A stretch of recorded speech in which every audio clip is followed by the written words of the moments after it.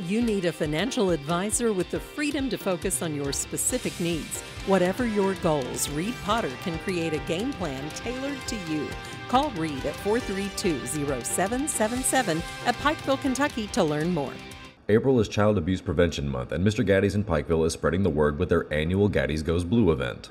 City representatives, local law enforcement, and other child protection advocates show up to plant blue pinwheels to support the children in our community. Mountaintop News spoke with Mr. Gatti's general manager, Connie Irick, to learn more. Today it is our pinwheel planting ceremony.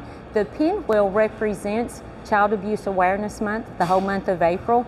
And we just wanted to be a part of the child abuse prevention because a lot of kids pass through our door, a lot of parents. And we just wanted to get information in their hands so if they need help, they can reach out. And we wanted to let them know that Pikeville PD, is one of the places that they can just reach out. They're there for them. It's the good guys. They'll help you whenever you need them. Pikeville Police are one of the biggest supporters of the event. They stand to protect our children who will inevitably become the future of our region. It's great that they do that because this is kids. This is what Gatti's is for kids to be safe at and to be at and play games and eat pizza and everything kids like to do. So it's just normal for them to be, makes sense for them to be one of the people that sponsors this Gatti's Goes Blue.